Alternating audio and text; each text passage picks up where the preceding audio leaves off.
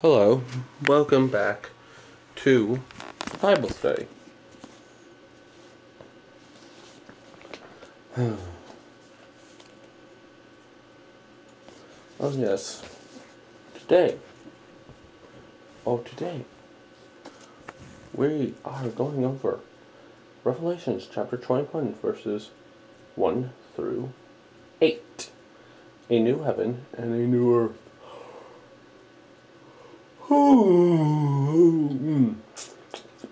Then I saw a new heaven and a new earth.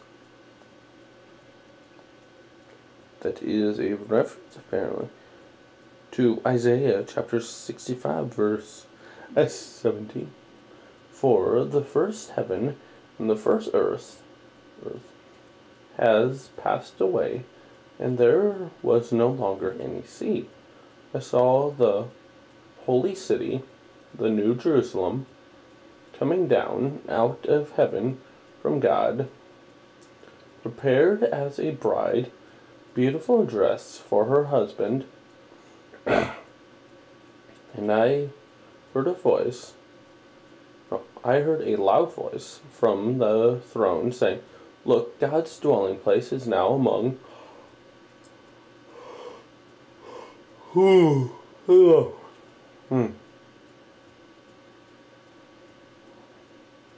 the people, and he will dwell with them. They will be his people, and God himself will be with them, and be their God. He will wipe every tear from their eyes. There will be no more death." Isaiah chapter 25, verse 8. Or mourning, or crying, or pain, for the old order of things has passed away. He who was seated on the throne said, "I am making everything new." Then he said, "Write this down, for these words are trustworthy and true." He said to me, "It is done. I am the Alpha and the Omega, the beginning and the end.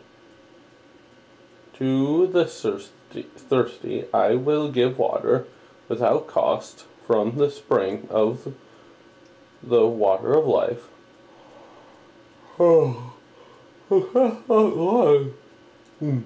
Those who are victorious will inherit all this, and I will be their God, and they will be my children.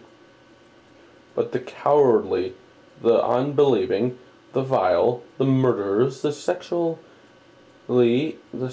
immoral, those who practice magic arts, the idolaters, and all liars,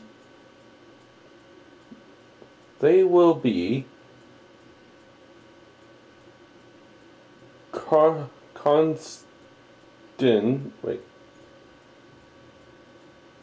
consigned,